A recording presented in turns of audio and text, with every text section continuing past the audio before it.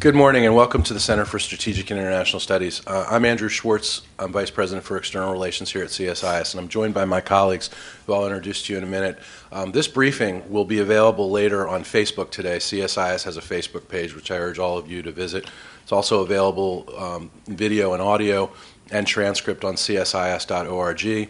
And with that, we'll get started. Also for you iTunes users, this will be on the Beyond Campus section of iTunes University. My colleagues Andrew Cutchins, Sharon Squassoni, and Janusz Bogajski are some of the top experts in the world with this region. And they've got a lot to say about various things that are associated with this visit. In addition, you'll find before you an example of our critical questions, and this is Sharon Squassoni's critical questions on the Nuclear Security Summit. This will also be at csis.org. With that, I'd like to introduce my colleague, Dr. Andrew Cutchins, who directs our Russia program. Thanks very much, Andrew. It's a great pleasure to be here, and thanks for joining us this morning for our briefing. And I promise I won't talk about my personal over-under on Tiger Woods' performance in the Masters coming up this week. Now, the START 1 replacement treaty, which is going to be signed in Prague on Thursday, I want to beware of overselling the importance of this agreement, but it is really significant for the U.S.-Russia relationship, the so-called reset in the U.S.-Russia relationship, and also President Obama's ambitious goals for nuclear security and further reductions in nuclear weapons. I don't want to oversell it, but a long journey begins with the first step, and if you didn't have this first step, then pretty much both of those agendas would be severely hampered. And it was extremely important that this agreement be reached before the Nuclear Non-Proliferation Treaty in May, as well as, of course, the nuclear summit coming up here in Washington next week, which I'm sure my colleague Sharon will talk more about. About a month ago, the agreement is also important for President Obama's political capital, both domestically and more so internationally. When he was first elected, my sense was that this guy had a chance to be either one of the greatest presidents in American history because of the circumstances, or an unsuccessful one-term president. And about a month ago, it was looking more like the former than the latter. And with the combination of the health care bill passing and the START 1 replacement treaty, he's looking considerably more successful, and this political capital is, again, not only important here at home, but it's also extremely important for him abroad and how he's viewed by other international leaders. Now, for the U.S.-Russia relationship, which I'll talk about mostly in my few minutes, for the reset, there have been three key issues on security relations that have been driving the Obama administration's desire to improve relations with Moscow. The first and most important has been Iran and the urgency of their nuclear weapons program. The second has been Afghanistan and the much larger bet that the Obama administration has placed, or higher priority the Obama administration has placed on winning the war in Afghanistan, and therefore the role the Russians play in providing supply and transit of materials, both lethal and non-lethal, to our troops in theater. And the third is, of course, the nuclear security agenda, which, without making progress with Russia, is impossible to move forward on. I think there's no question as we look at the 15 months or 14 months since the Obama administration has taken power, that the U.S.-Russian relationship has improved considerably. Now, it's improved from a very low point. It's a very low bar. In fact, if the relationship had not improved, which it was basically frozen at the end of the Bush administration after the war in Georgia, there was the danger, literally, of a new Cold War.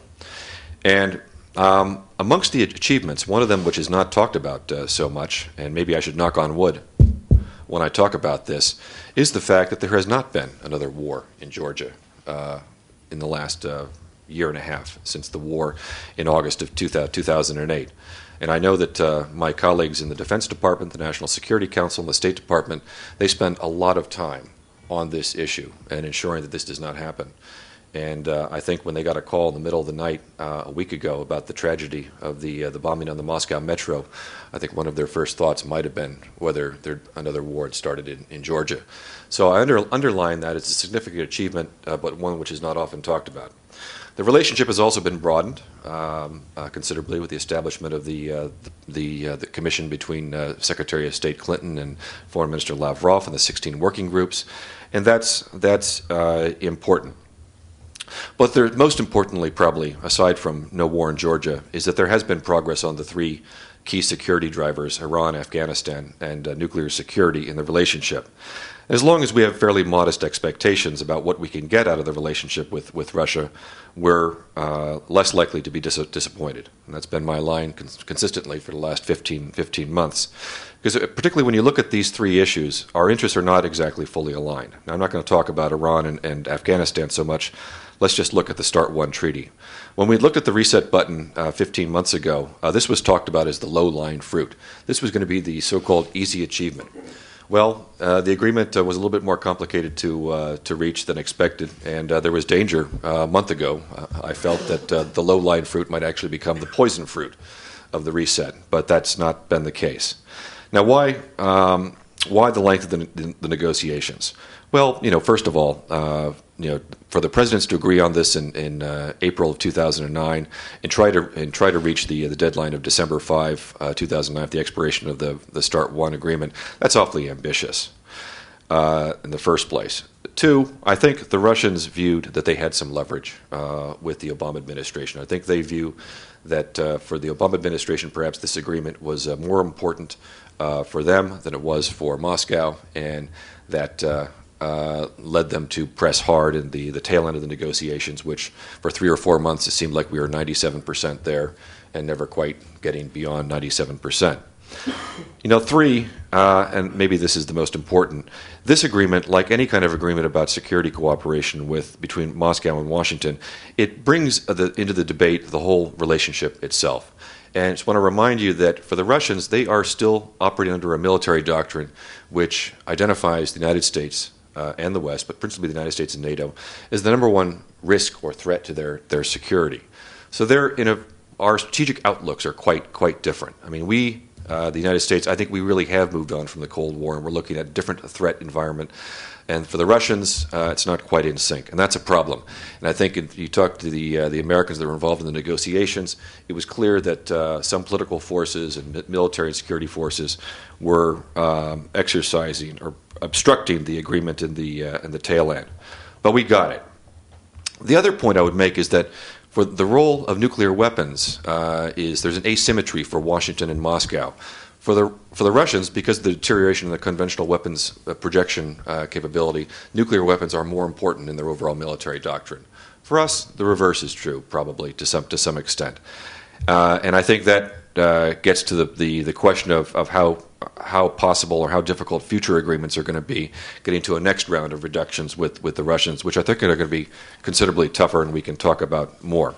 Let me just say a word about the Prague trip, because it's my understanding that in the meeting between Mr. Obama and Mr. Medvedev in Prague, the principal issue that's going to be discussed are going to be sanctions on Iran.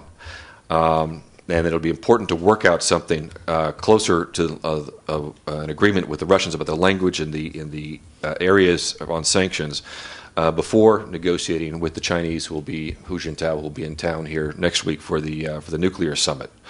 Broadly speaking, if I have about a minute left, okay. The strategy of the Obama administration, I think, has been to try to convince the Russians that, it probably is in your interest to have a better relationship with us, Washington, than one with Tehran, if you think about your interests, and to think about your interests somewhat differently. And if we aren't able to reach a meeting of the minds on sanctions, then other things, for example, possible WTO accession, a civilian nuclear 1, 2, 3 agreement, even the ratification of START 1, all those things are really going to be jeopardized on Capitol Hill, where there's not a whole lot of sympathy towards the Russians. The Russian strategy consistently on the Iranian nuclear issue and sanctions has been to try to find a way to appear that they are cooperating with the United States and our allies on this, while not having to make a hard decision about selling Tehran down the road. There was a big hullabaloo in the fall when Mr. Medvedev said that the Russians are not categorically opposed to sanctions on Iran. I thought that was completely overplayed because the Russians have already supported 3 rounds of sanctions against Iran in the UN. Lastly, I think the administration would like to, from a strategic sense, particularly in the reset with the Russians, is try to regain some leverage in the U.S.-Russia-China relationship. And I think it is worth, I'll leave you with this thought in my opening remarks. While I think it's appropriate to have modest expectations about the reset with the Russians, when I look at the 3 key security issues driving the relationship, Iran, Afghanistan, and nuclear security, I would conclude that probably Moscow's position on all 3 of those sets of issues are closer to us than are Beijing. And maybe that's something to think about. Thanks. With that, I'd like to introduce my colleague, Sharon Squassoni. Sharon is the director and senior fellow for our proliferation program, and she's just joined us from Carnegie, and we're very happy to have her, and this is her first briefing here at CSIS.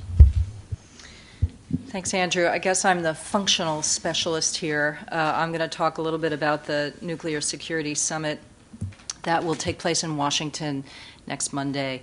Andrew mentioned the sort of 3-pronged agenda that President Obama laid out last April in Prague. There's nuclear arms control and disarmament, non-proliferation, and nuclear security.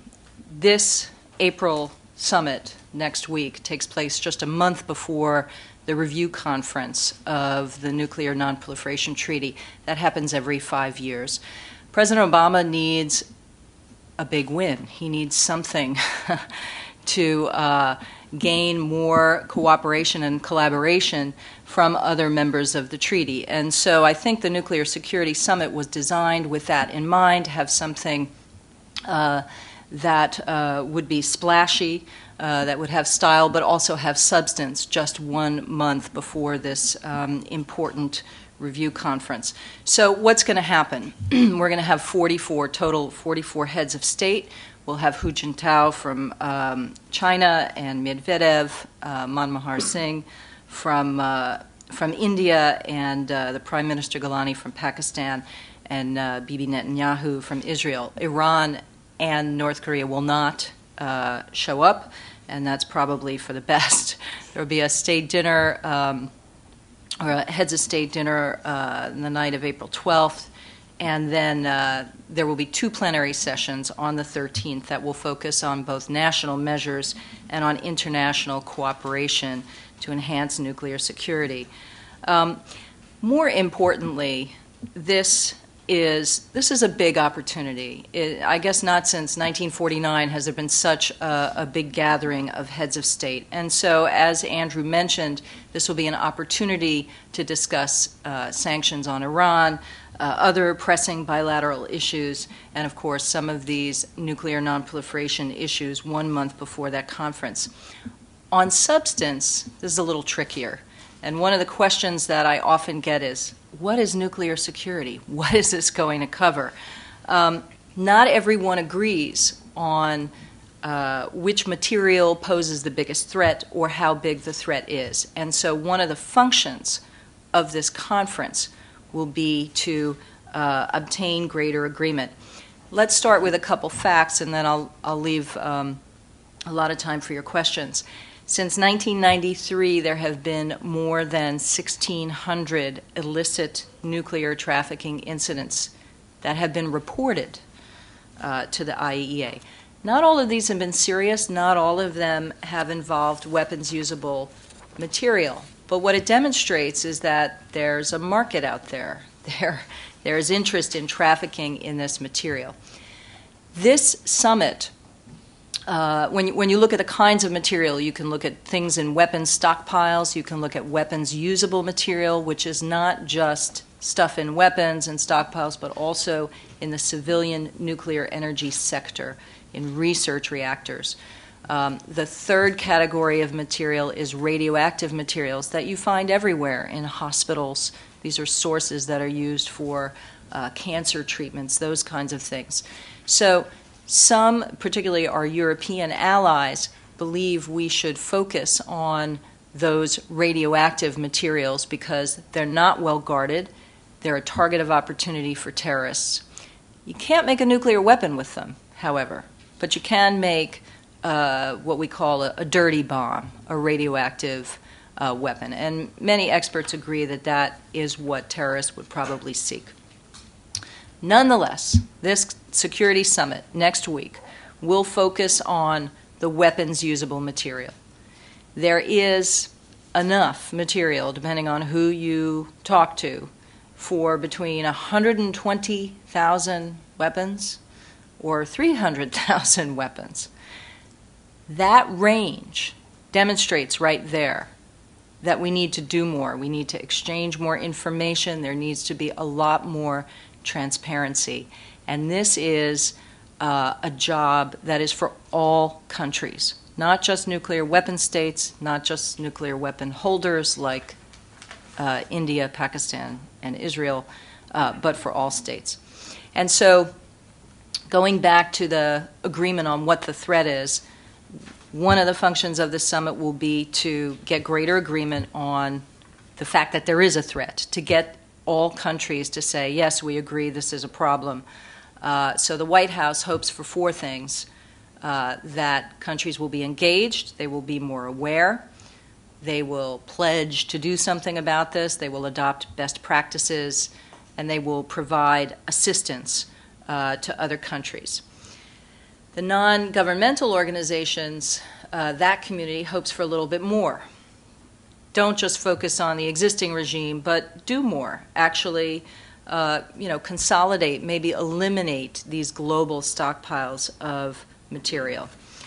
I am going to leave your specific questions about what countries can do for the Q&A section, but this will be, even if, I just want to close with, even if there is a communique that is full of flowery language about each country's commitments, even that will be helpful in this effort against nuclear terrorism, primarily because we all know what to do, but we're lacking the political will to do it and get it done in the shortest amount of time. Thanks. Thank you, Sharon. I'd like to introduce my colleague, Janusz Bugajski. Janusz is the Laurentis Lavrentiadis Chair in Southeast Europe Studies. He's also the director of our new European Democracies Project, and he's a senior fellow in our Europe program. And Janusz is going to talk about this aspect of the trip. Thanks. Okay, thanks very much, Andrew.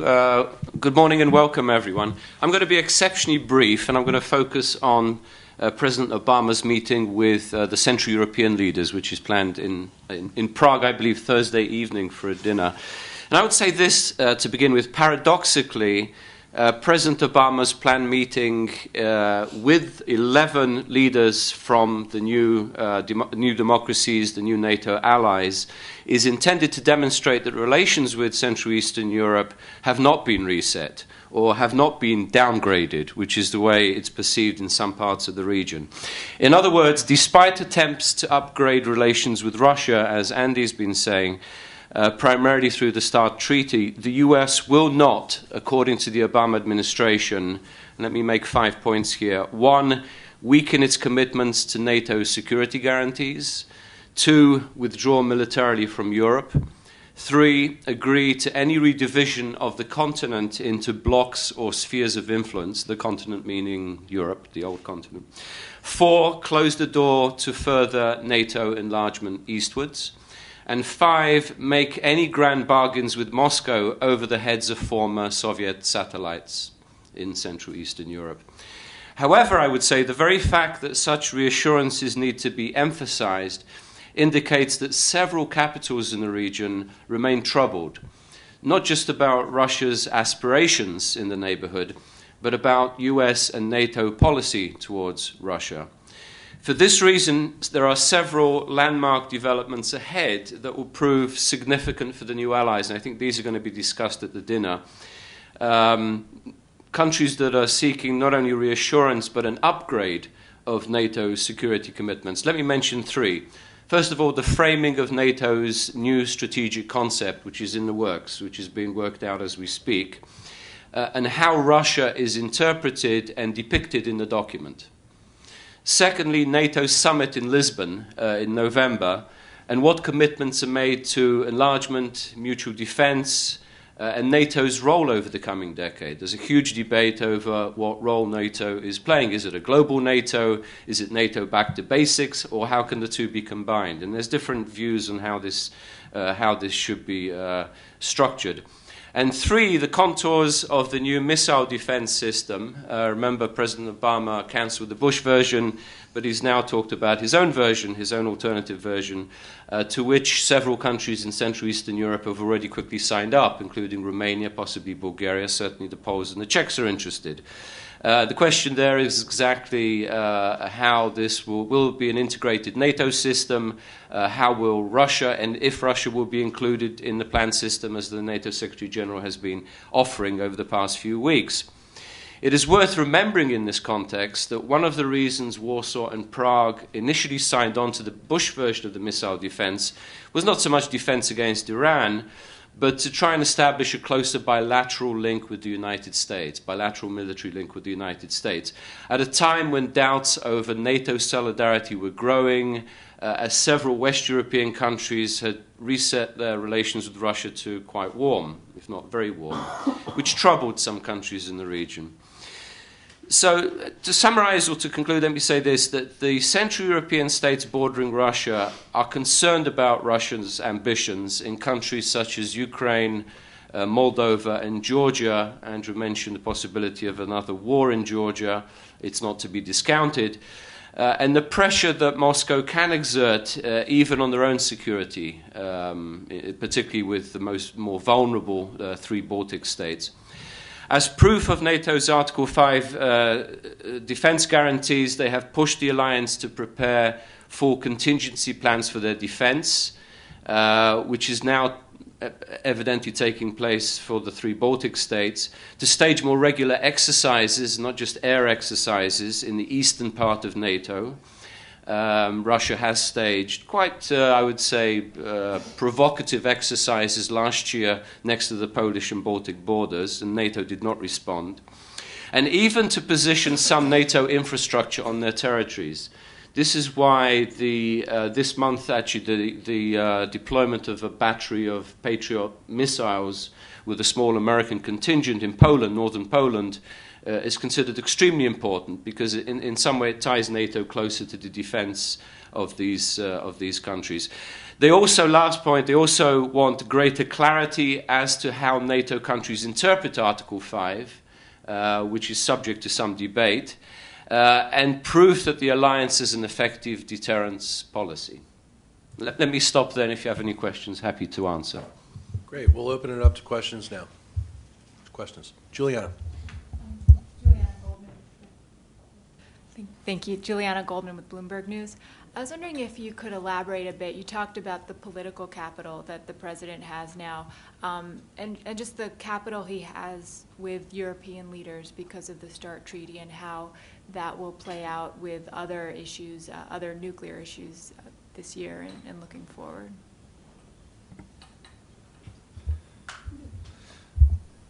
It's a great question. It's hard to quantify.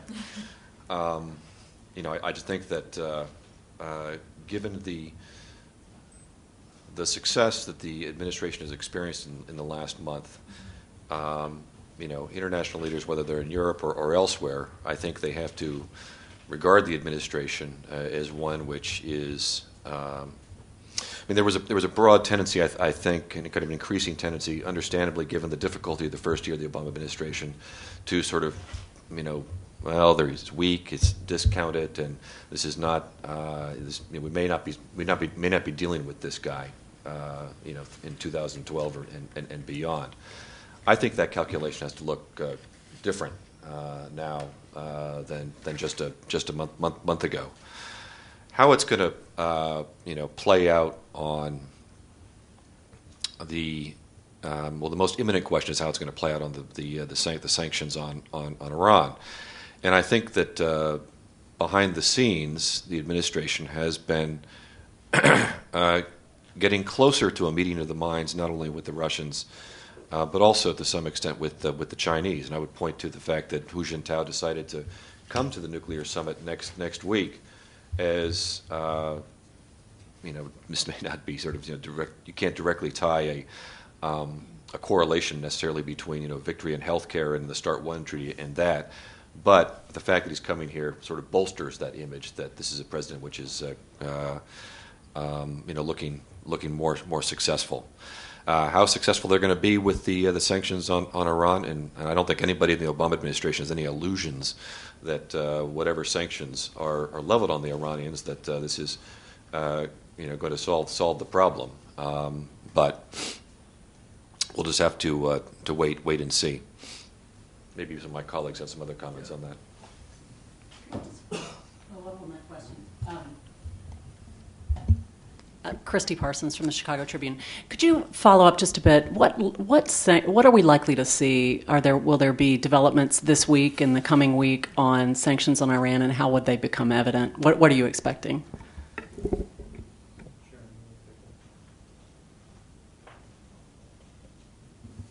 In a lot of ways, we're in the same place we've always been on sanctions on Iran. Over the past few years, we've tried to target sanctions so that they didn't affect the Iranian people as a whole, all the while knowing that the kinds of things which would really get the Iranians' attention are the kinds of things that hurt. So restrictions on refined petroleum products into Iran. They not only hurt the Iranian people, but they hurt Iran's trading partners. It's easy for the U.S. to talk about sanctions. We don't have a big trading relationship with Iran. It's a lot harder with Russia and China, particularly China. So the effort right now, since Iran has really refused to comply with UN Security Council resolutions, and even the kind of olive branch offering in the fall to get back to the negotiating table, we're engaged in an effort to get another round of UN Security Council resolutions. And the issue is, will China at best support if or a not so bad outcome would be if they just abstained, and how much will Russia support a new round of sanctions? There are a lot of things that can be done outside of the UN Security Council, and a lot of those measures that deal with transactions at banks, et cetera, have been helpful. But Iran shows no sign of either returning to the negotiating table or halting its enrichment program. And so I think we're in a slightly better position. The Chinese have shown a little bit more flexibility. Up until now, they have been sort of taking a principled stand against sanctions, but we'll have to see. This security summit next week really does offer an opportunity to talk on the margins. This is what happens at major summits. And so I think the hope is there, as well as this meeting in Prague, is that we can bring first Russia and then China along. I don't think we're going to see sanctions on the energy sector, oil and gas sector, and I'm skeptical we're going to see sanctions also on arms exports to Iran. I think both the Russians and the Chinese are not going to sign on that for different reasons. It looks like there is a decent likelihood of more restrictions in the banking sector, and try to restrict the access that some of the political leadership and political economic elite has to capital. Now, one of the positive things that I took note of about 2 weeks ago was the report that actually the Russians and the Chinese have made a démarche to the Iranians about their failures to be more forthcoming with the IAEA on their nuclear weapons program. That was a little bit lost because it was the same week in which it was announced that the START 1 treaty was basically agreed to. But in a debriefing at the National Security Council, they pointed to that as quite a positive sign. Now, it was kind of interesting. They weren't able to say to whether this they expected that it was a Russian initiative to the Chinese, but nobody was quite sure about that, which again kind of raises the interesting aspect of how the Russian and Chinese relationship. To what extent are they together, and to what extent are we breaking them off somewhat? I think it's clear that on Iran that the Russians are closer to us than the Chinese are. If I could just add very briefly, in terms of Russian policy towards Iran, it's very ambiguous, I would say. On the one hand, they don't want Iran to develop a nuclear capability.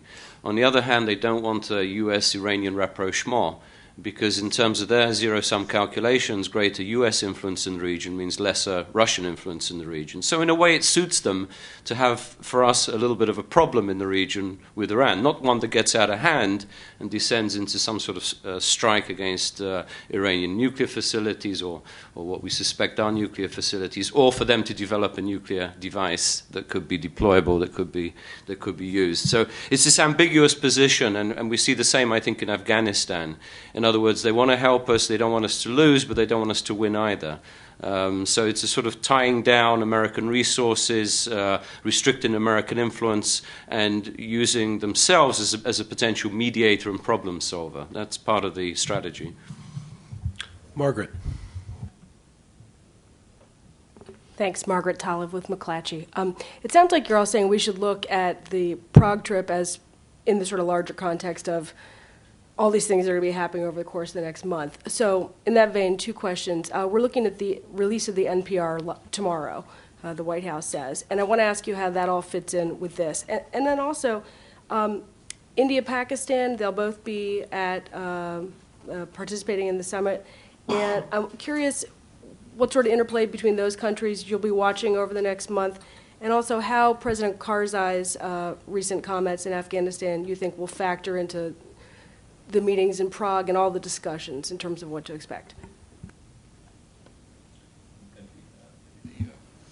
I'll start on the NPR, the Nuclear Posture Review, not National Public Radio. The long-awaited Nuclear Posture Review.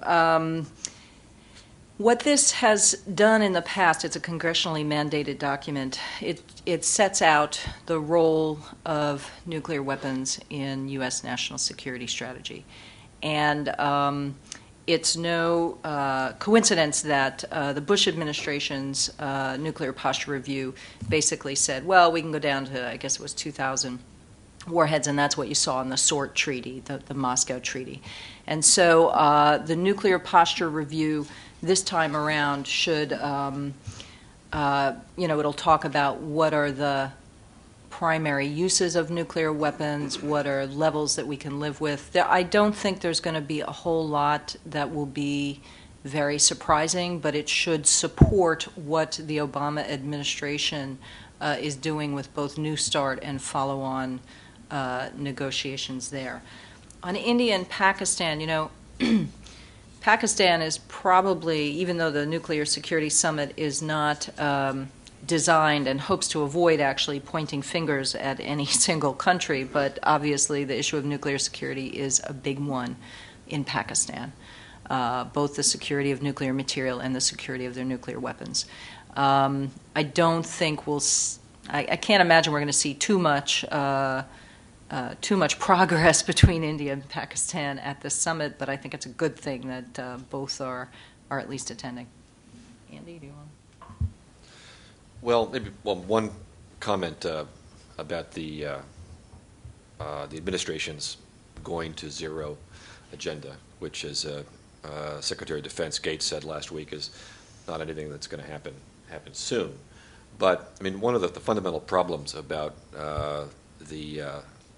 that agenda is enlisting the support of other countries with it, beginning with the Russians, and then the Chinese, then the Indians and the Pakistanis, and so on down the line.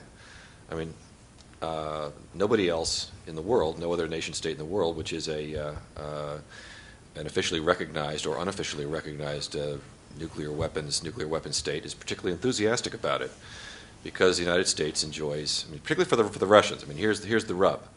For the Russians, their concern is that the combination of their the tremendous erosion of their conventional weapons forces, plus the deteriorating numbers on offensive forces, plus the U.S. Conventional weapons development, in which they're weapons which are close to near nuclear capabilities, plus the development of missile defenses. All of that from the Russian standpoint, and the Russians are not alone in this, see this as potentially making the world safe for American military intervention whenever we want, and that's a core tension and challenge, for the agenda, and it's pretty easy to understand when we are spending 55% of the world expenditures on global arms, and telling the rest of the world that we should be moving very, very aggressively down in their nuclear weapons, which for them is sort of the asymmetric balancer. That's a pretty tough nut to crack, and it's going to become more telling as we get beyond the START 1 replacement treaty. On the Karzai comments, wow. Sometimes with some of our friends, friends like that, who needs enemies? But sorry, we are on TV. I mean, this is the crux of the problem in Afghanistan. And if indeed it is true that Mr. Karzai is going to be at the nuclear summit in Washington next week. Sorry? As of today, you would still, am I right? As of today, we're still meeting with Well, that was a reference to the May 12th separate Oh, it's May 12th, right. Okay. meeting, Okay. Well, I mean, obviously, which is still on as of today. That's what Robert Gibbs said this morning at the gaggle. Okay. Well, obviously, one of the core problems we face in Afghanistan is the competitive instincts of Pakistan and India, and so I would have to think that with both of the leaders here next week, that may be a point of discussion. Hopefully, with the upcoming the planned offensive in Kandahar.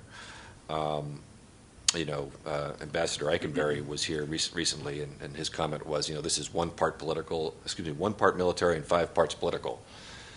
The one part military, the Afghan leadership is likely to support. The 5 parts political, big question mark. Welcome to the bipartisan, non-ideologically driven Center for Strategic International Studies. Right over here. Francine. We call them to see him. Francine Kiefer from the Christian Science Monitor.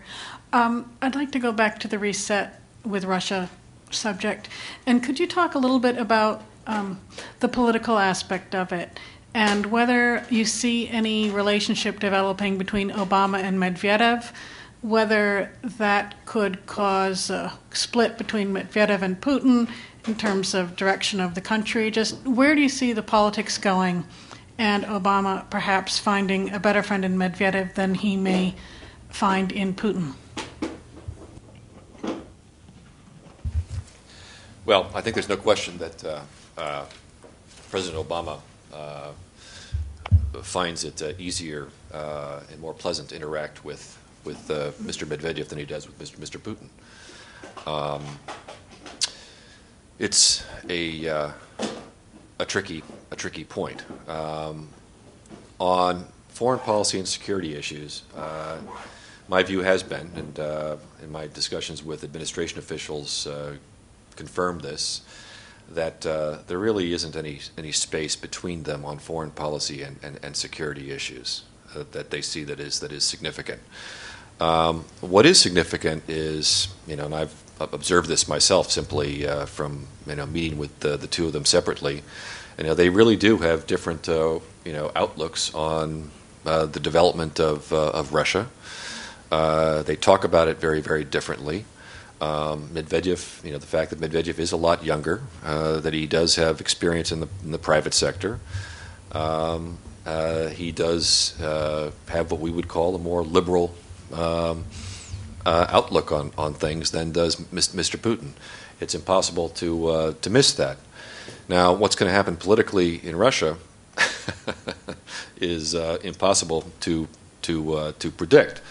I mean, I would be very, very wary of making any bets against Vladimir Putin, and I would be very, very wary about being viewed overtly as trying to support Mr. Medvedev domestically at the expense of Mr. Putin. We may have more potential to endanger Mr. Medvedev than we have actually to help. We and most other countries don't have a particularly good track record in trying to intervene in other countries' domestic politics. And I think particularly in the case of Russia, where it is the issue of sovereignty is so sensitive, that has to be handled with the utmost care.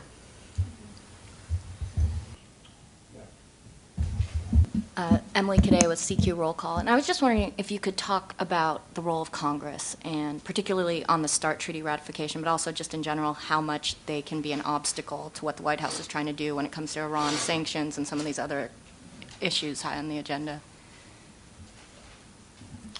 That's a great question. Thank you. Congress can obviously be a big obstacle when it comes to nuclear arms control. And that is because on the START treaty, the Senate has to consent to ratification. On the Comprehensive Test Ban Treaty, which is something else that this administration supports, they can also be an obstacle there.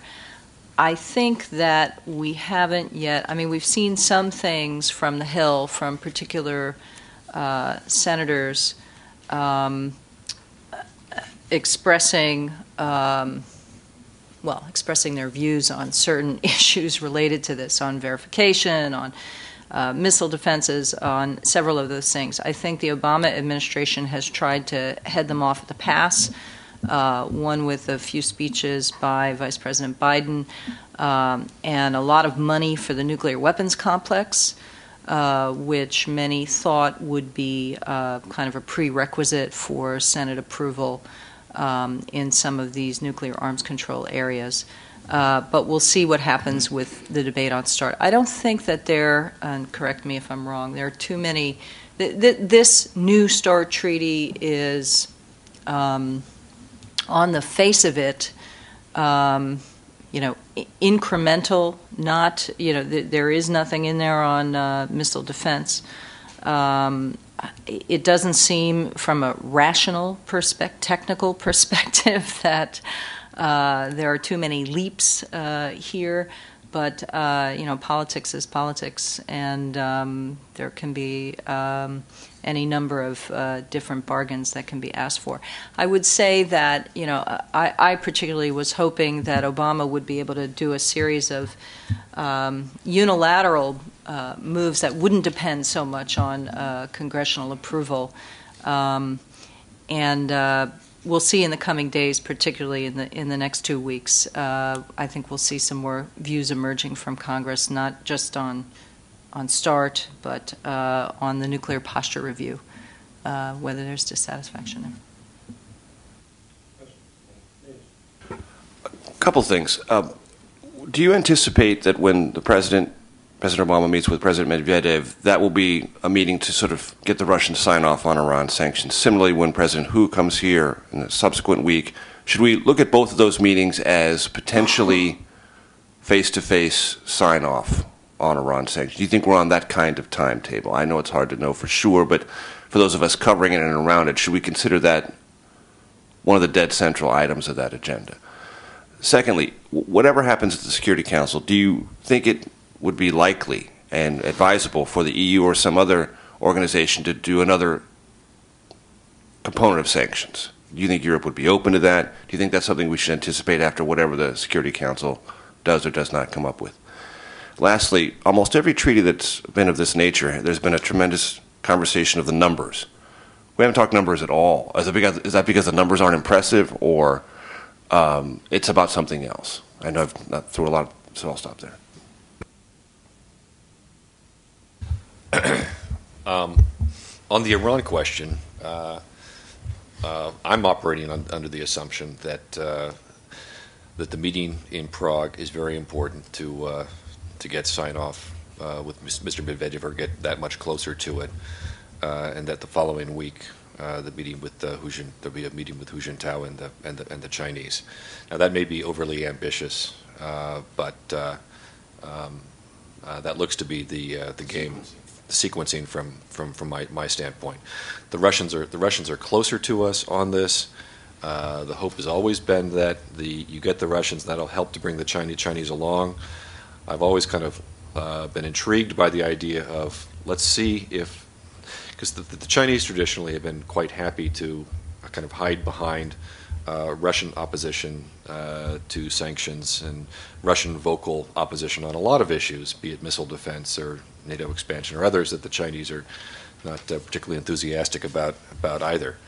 And on the Iran sanctions, what's been kind of interesting this round with the Obama administration, they've been pretty explicit in talking about this as, on the reset, getting the Russians to come on board. That's the litmus test.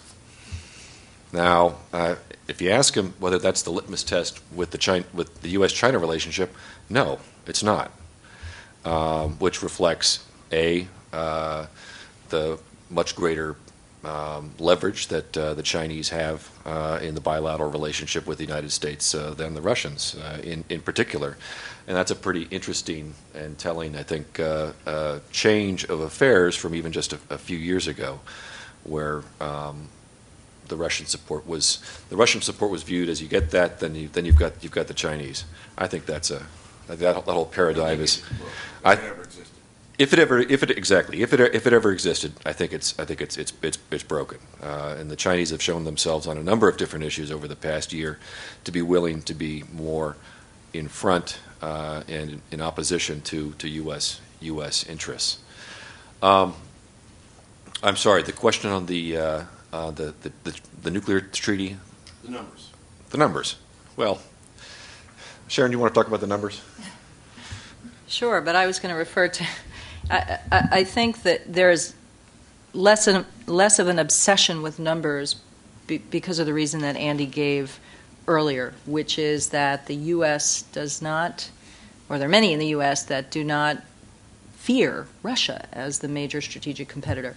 Maybe Andy can talk about the discussion in Russia over numbers, but there's another thing is, first, the numbers are not so low compared to what they were previously, and it also depends on what you're comparing it to. Are you comparing it to the original? And how you're counting. So, is it the original START agreement that we're comparing to? Is it the Moscow SORT treaty? The White House has come out and said, well, this is 30% lower than the SORT levels, but in the end, do you really care? When the warheads start to get, now we're at 1,550, right, 1,550.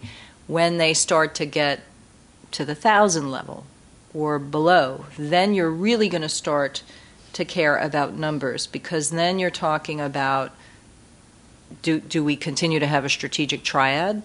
Are we going to still continue to have missiles and bombers and submarines? And who else do you need to bring into the negotiations? It then becomes a multilateral arms control negotiation.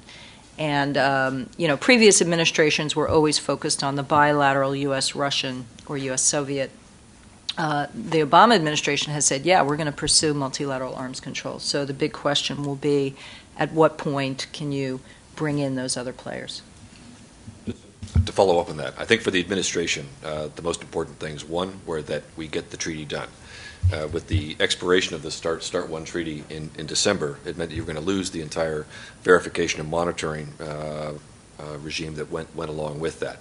So I think for the Obama folks, being able to replace the treaty and maintain a significant degree of that verification and monitoring regime is probably the most important achievement from the standpoint of U.S. national security with the treaty. Like for the Russians, the numbers are the Russians. talk over the last decade or so in nuclear circles with Russians, you often they can talk about getting down to 1,000 weapons, and I think that seems to be a relatively reasonable proposition for them. It's kind of interesting how that is over this negotiation. This seems to be, getting to where we are with this treaty was harder than some expected, and I think again getting to that next step is going to be harder if we are not, unless we are willing to really kind of address the strategic stability relationship and talk about the role of missile defenses and you can't be finessed in the next round. I don't think. I'm fairly certain of that from the Russian standpoint, and also the role of long-range precision-guided conventional munitions.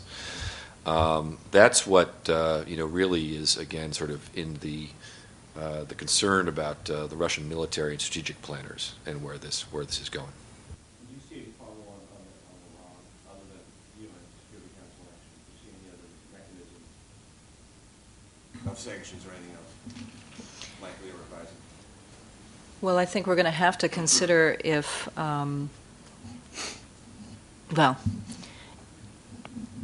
if there is no discernible progress on UN Security Council resolution, we will, of course, consider other options. And the question is which of the European allies will be most helpful there. The French are espousing their help, but probably it'll be they are talking big, but the Germans will probably in the end be a little more helpful. But I think we continue on the same path we've been going down, which is to look at this at every single level, not just the top level, highly political, highly visible ones. Janusz, did you want to add to that? Okay. Great. Question. Carol Lee with Politico. Going back to the reset, can you guys elaborate a little bit on what the recent suicide bombings mean to that effort?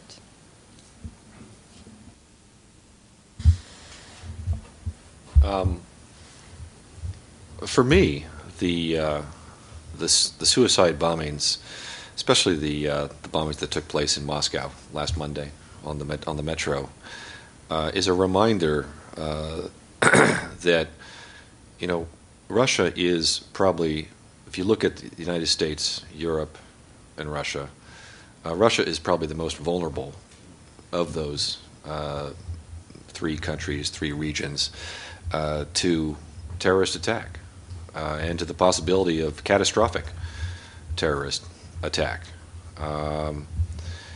And whoever carried out these bombings, it was a very, very powerful statement to undertake them, underneath or very close to being underneath to the former KGB building, the institution which has primary responsibility for the protection of the Russian people. It is a little bit sort of analogous to the symbolic import of taking out the World Trade Center, the Pentagon, and with the aspiration of taking out the Capitol as well. How it's going to play out is it's hard to predict.